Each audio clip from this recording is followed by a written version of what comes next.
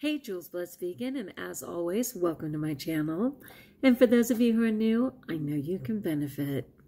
So, it is my birthday. What? I know. And I'm actually waiting around for my husband. He's taking care of business. And so I thought, you know what, I'm going to get on here early and just say hey. And, you know, it's so interesting for birthdays. The people immediately say, so where are you going to go eat? Like, that's it, straight up. Are you going out to eat? Who's going to take you out to eat? Like, you just have to go out and eat on your birthday or it's not a birthday, right? Oh my gosh. Sometimes there's a lot of peace in not having to deal with the nonsense of going out to eat, right? So for me, I started my day perfectly by going to Mass. I got up right away and I went to 8 o'clock Mass. And today was the Holy Eucharist. So they actually set out the Eucharist, and it's the adoration of the Blessed Sacrament. And so I stayed for the prayers for that too, because I wanted to just thank God to no end for his mercy, for his goodness in my life, for all that's right in my life. And I just wanted to start out my day that way. I wanted to say hey to my dad in heaven and, you know, thank him for having his 11th child at age 35. Thank my mother, who at age 33 had her 11th child. I mean, praise God they didn't stop before me, right?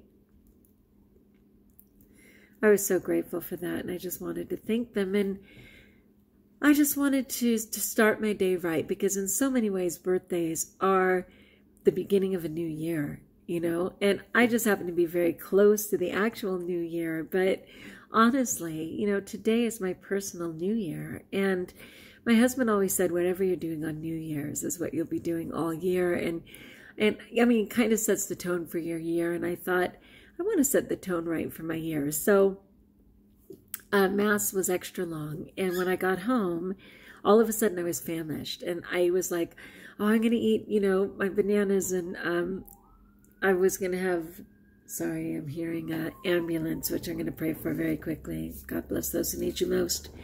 Anyway, I was going to have bananas with lettuce, you know, romaine, which I enjoy so much. And I usually sprinkle chia and cinnamon and things on that. And I was going to go for that. And then I was like, I said I was going to start my day right. And even though I'm not required in any way to have daily celery juice, because I don't tend to have stomach ailments, I had promised myself I was going to make celery juice. And then I do have lemon water, which I really enjoy.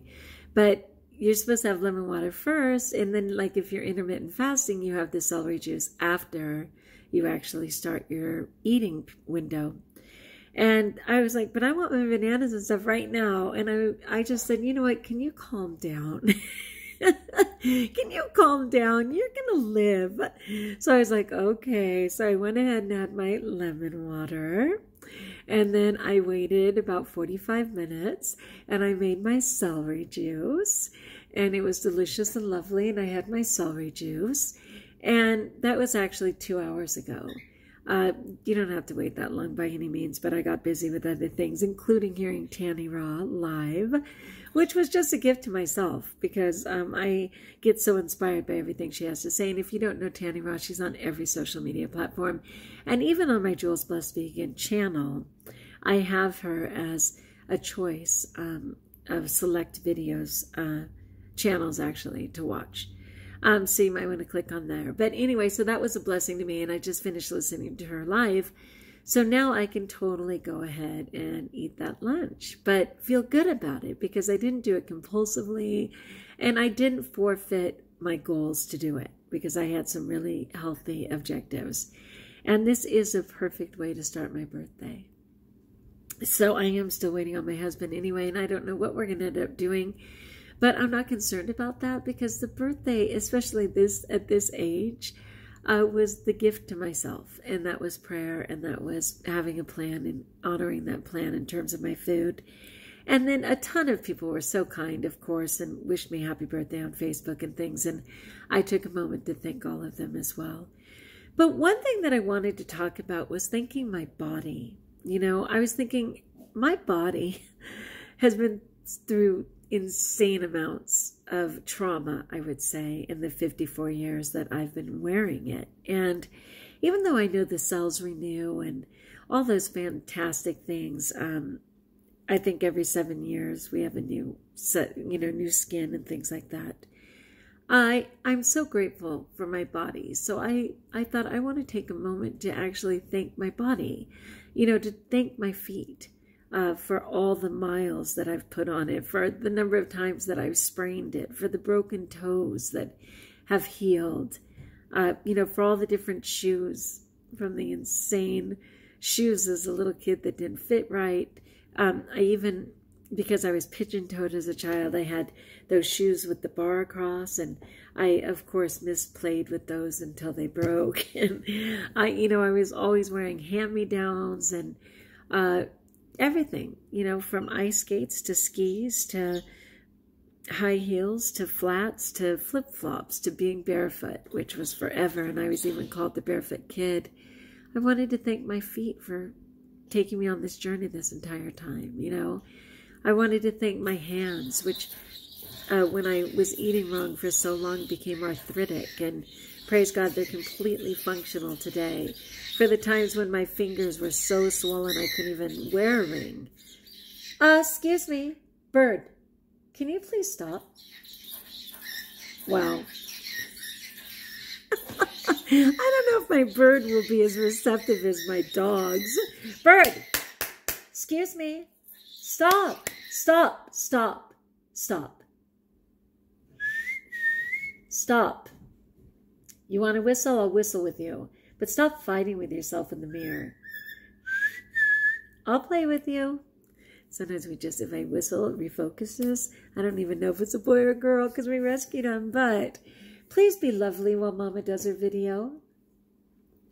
Anyway, on my hands, which have allowed me to do so many things, from sculpting to painting to writing to, just all of the things that they show up for. And I was remembering I'd had laser surgery on my fingers at one point, and it was really experimental and they never should have done it, but I had holes, in my hands. I was thinking of when a firecracker exploded underneath one of my feet, and I had literally holes in the bottom of my toes, which, praise God, recovered. I was thinking about my back surgery and the 5-inch scar that I have. I was thinking about the burns on my legs and how some people are in hospitals right now. They're in wound care units that won't heal, and all my skin grew back after those burns. I was so blessed for that. And I was thinking of the severe bruising from being trampled by my horse and being bitten by my horse, being bit on my butt by a dog in 2nd grade, and the fang marks in there. And there's people whose skin is not growing back for their wounds, There's people who had 3rd-degree burns, and unlike me, whose skin lovingly grew back, they had to, have artificial skin placed or have grafting from their own body and create new wounds. And I think about people who don't have hair. Their hair isn't growing back, and how I just have this insanely thick, luscious amount of hair, which I had shared on here that I literally had, my hair was missing, people. I'm not kidding you. I literally had to hide where I had missing clumps of hair. It was so scary, and now I just have a ton of hair, through God's grace, through eating right. And I thought how many times my poor body was so sick from things like strep throat, which I just had, 6 times a year, and my severe asthma, and all of the medications. I was on 8 medications, literally just like 4 years ago, I was taking 8 medications a day,